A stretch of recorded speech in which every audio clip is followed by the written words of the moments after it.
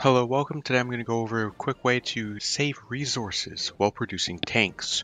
I know I made the video about don't convert from stockpile, and as you can see, I'm not wrong about that. I am producing more tanks currently by just putting all of the factories on the tank I want to build rather than making some obsolete and then converting. However, I'm only spending 9 factories worth of resources when I'm converting versus 24 down here. Now, this is being done with the 2 conversion techs, but this is a major way you can sacrifice a little bit of production for a lot of resources. I figured I'd end this off with a little bit of math. You guys seem to like it when I bring up Excel. So here we have a couple of scenarios and their math. First, with the light tanks, this 2.45 is basically the cheapest you can make a light tank using the improved light tank chassis. So that would be this design: heavy machine gun, one-man turret, wheeled suspension, riveted armor, gasoline. This is the cheapest you can get it, 2.45. And then you're converting it to some real design. So slapping a 3-man turret on, maybe you're using the close support gun, advanced radio, some machine guns maybe.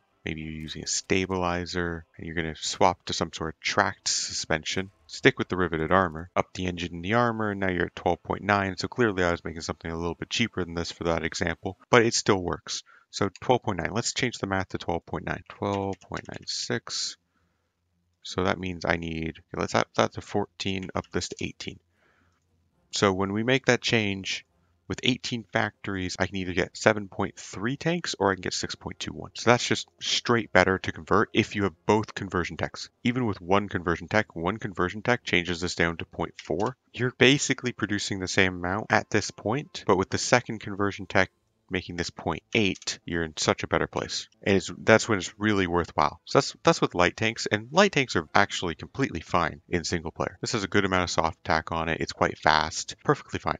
So then with the medium tanks, you can do 2 things. So this is the cheapest medium tank design you can do. We're using bogie suspension because you can't get the wheeled suspension. Same gun, same turret. That doesn't matter. 4.0 cost. And then maybe you want to make an expensive medium tank. This is using an improved medium cannon. Perfectly fine in single player. Welded armor. So this will be largely unpierceable by the AI. You'd want to swap the riveted armor and take off the sloped armor if you're playing in multiplayer and bring that cost way down. But against the AI, armor actually has value, because it's possible to make an unpierceable tank. So with this design, it's 18.48. So I've got that set up here.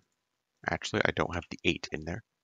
Let's get the 8 in there. So this is with the 80% bonus. So this is just the cheapest gun. And when you do this, you still need to pay for 18 factories worth of resources. So that's still 75% of the original resource cost. So the other alternative is you make this gun slightly more expensive, makes it less effective, but you use the one-man medium turret. You put the improved medium cannon on it because it's the cheapest gun that has a tungsten and a chromium cost to it. So in this option, we're producing slightly less tanks. We're kind of in that weird spot where the 2 numbers aren't going to line up properly. That's close enough. So we're going to actually produce slightly more using this method. But here's the thing. With this method, only 10 of your 27 factories actually need to import chromium and tungsten. And that's what I was talking about earlier. You only need 37% of the import.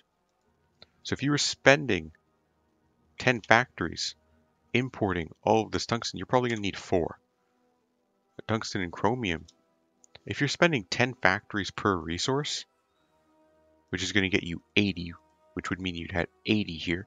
So at 56 factories, that lines up quite nicely. You're losing 0.5 a day. At 56 factories, if you're playing Germany, that's 2 resources per factory, 112, which means you're spending 14 factories. Here, you're only doing that for 21 factories, which is 5 or 6 depending on if you decide on importing that last amount. So if we round that down, you're saving 8 factories worth of importing. These numbers change, of course, if you made the cheap tank, which was about 14.5. The larger the divide between your base and what you're converting to, the more it makes sense. At this point, you're starting to get to the point where it doesn't quite make sense.